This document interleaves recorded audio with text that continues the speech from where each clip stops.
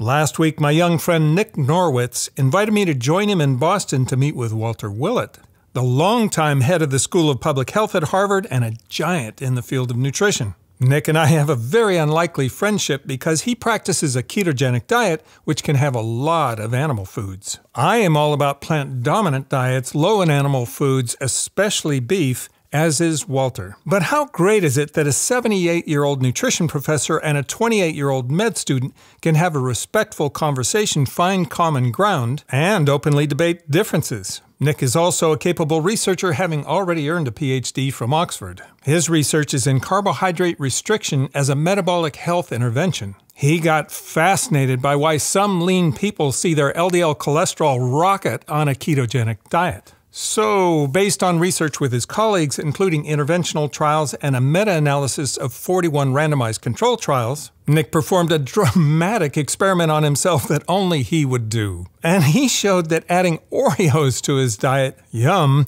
lowered his LDL cholesterol more than a high-dose statin did. What?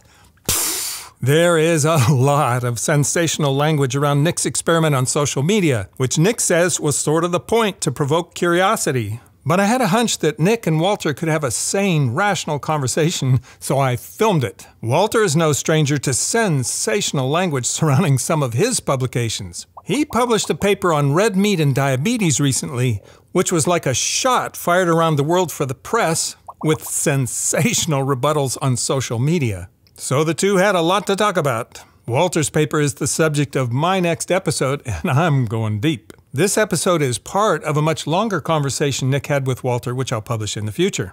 While in Boston, I interviewed a few other fascinating scientists, and I'll publish episodes about them when I get a chance. Oh, thank you, Professor Willett, for having me in your house. I'm really excited to talk to you. Being a scientific communicator in now 2024, where you want to, as a responsible academic, present a nuanced point of view. At the same time, you're competing with the forces that be in social media, which deals with things that will get the most engagement, that are simple for people with short attention spans and are clickbaity. It's really interesting to be a young scientist and med student in this era, because that is, a portion of my future that I see as part of my career. It's something that I'm really passionate about, and something that I think I, could do a good job of, but it's something that every day I struggle with. And so, as a case study in this, I wanted to describe to you a little, let's call it, legit bait that I've generated, which I think you're aware of, and just get your honest, wise, and critical feedback on some of the issues that, have gone through my head with respect to it. So, if I may, this experiment, it was an N=1 experiment I'm doing on myself, and I announced it a priori actually on this channel, Plant Chompers, over the summer. I'm gonna give you a thumbnail or clickbait to entice people. So this is the keto guy at Harvard Medical School, doctor, PhD scientist, who's on the Oreo cookie diet. So Oreo cookies, and here's a statin. I'm going to explain for a minute. You're going to give me an all caps headline: keto dieter abandons keto and goes all Oreos. All right, there's your thumbnail. I will first clarify the spirit and intent of the study, which was to productively provoke engagement in a subject and topic about which I am passionate and so excited to study every day, which is a phenotype called lean mass hyperresponders and something called the lipid energy model. I can dig into what that means in a minute, but that's not really the point. The point is, there's something I'm studying that I find very, very cool. And I want to share that nerd enthusiasm with as many people as possible. Hook them in and engage them in the topic. And to do that, I know I need something that will turn heads and get people to look and ask questions. So force people to deal with uncomfortable questions, force science to deal with uncomfortable questions, because that's what science should do. deal with uncomfortable questions. So over the past couple of years, we've been developing some research on this phenotype. We started with a cohort study, which you had some very insightful questions about when I presented it at Harvard. Now, that was, I guess, 2021, so a couple of years ago now. And then the literature has been growing. We have even like a meta-analysis of randomized controlled trials. So we have high-tier literature, but again, that doesn't necessarily translate to every person. So I envisioned what I could imagine as the most provocative way to demonstrate our model, which is, our model predicts that cholesterol will go up on a ketogenic diet, particularly in lean, otherwise healthy people, because carbs go low in the liver, the carb stores go low, and that forces the liver to increase the systemic fat trafficking, which results in these very low density lipoprotein particles that eventually get turned over into LDL. And the result of this turnover is this lean mass hyperresponder triad, the high LDL, the high HDL, and the low triglycerides. Now, keeping it very simple, a prediction is that you add back carbs, liver glycogen stores go up, and the driving force for the high LDL will go back down. We've seen this before in a case study of 5 patients in an interventional trial, where adding back carbs, more in a carb swap kind of way, so you swap out the fats, causes the LDL to go down. But an extension of this will be to ask questions like, will any carb work? Can it be unhealthy carbs? And would it work as just a pure addition, so not swapping out fat stays the same or even goes up? And how does it compare to standard of care therapy, so statins? And so what I decided to do, because I'm of this phenotype, is a crossover trial where I compare consumption of Oreo cookie, just standard Oreo cookies, to high intensity statin therapy. And for my own protection, I tried to do this in as above board a manner as possible. So I went to the IRB to get the IRB exemption. My PCP was monitoring, ordering my test. I had a cardiologist, lipidologist consult, announced everything a priori. And to cut to the chase, the results that will have dropped by the time this podcast airs is that in only 16 days, Oreo cookies lowered my cholesterol, my LDL cholesterol, by 71%, which was twice as potent an effect as high-intensity statin therapy, 6 weeks of 20 milligrams rosuvastatin. So I'm anticipating a lot of news coverage. Harvard medical student scientist lowers cholesterol with Oreo cookies. You can see why that's provocative and how the narrative could get away from me. So I've described what I've done. We can get into more of the nitty-gritty with respect to the results, but I guess my main question for you, first of all, is this a responsible and fair thing to do? Because I'm not even sure I know the answer to that right now. And how does one, control the narrative and direct the story and the questioning, or is that not necessarily even possible? Is this something that, I'm playing with fire and it can just get away from me and create more damage than good, even if my intention is just to get people curious? Sorry, that was a lot, but... Right. That's a very good question. And I simply don't know the answer to a bigger question.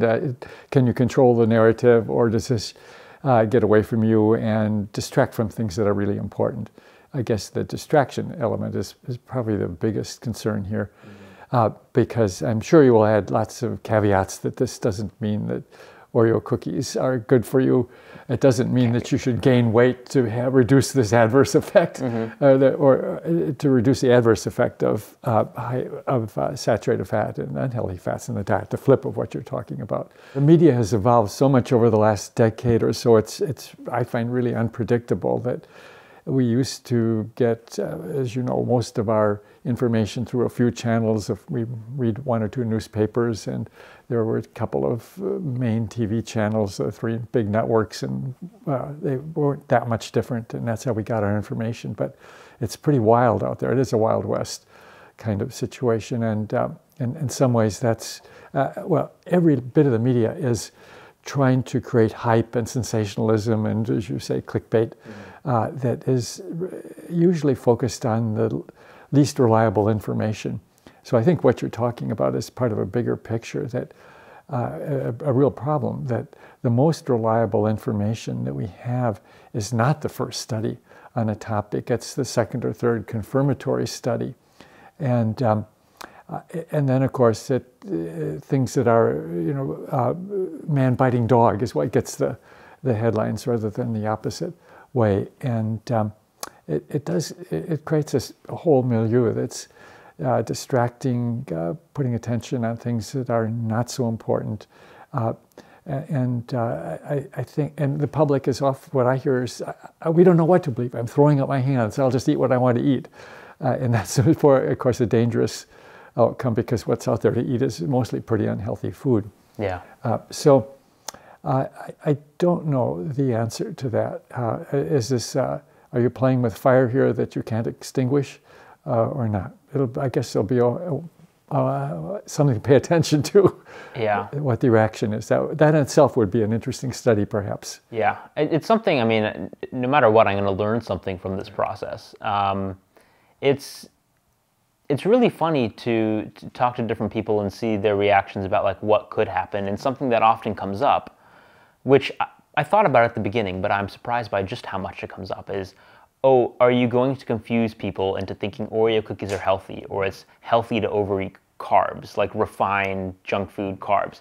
This even came from a reviewer where they're like, you haven't clarified enough that eating excess refined carbs is probably a bad thing. And I'm like, isn't it implicit? Mm-hmm. Like, isn't this just, can I not rely on basic human common sense?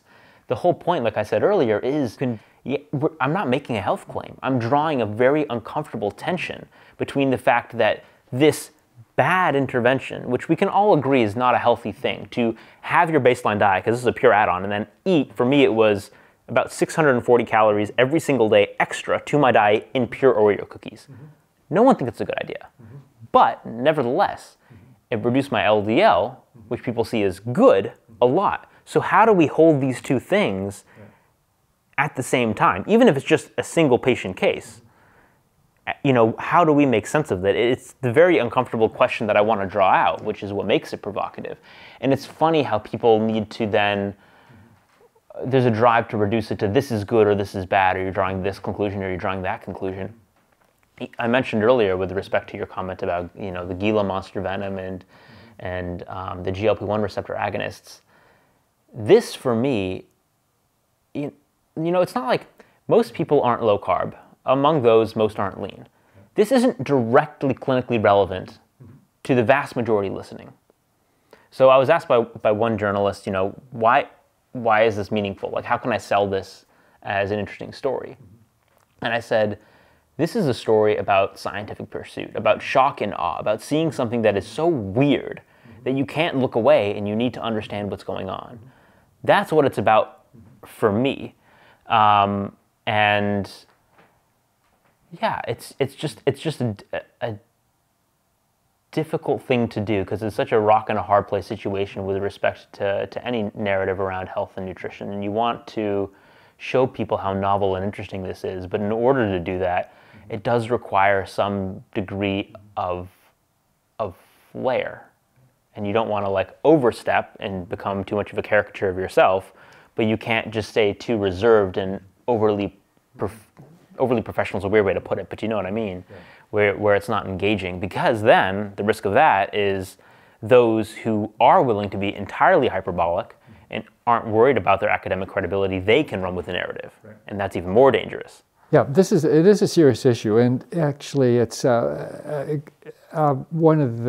it's a strategy, sort of the novelty of it is a strategy the New York Times uses, and I think in an irresponsible way, that Gina Colada is probably the major offender here. It's always, the basic bottom line is scientists got it wrong, and here's the right thing. And maybe at the very end paragraph there'll be a qualifying sentence or something. Oh, this needs to be replicated or something like that. But because I think it does have the potential of leading to distrust of science.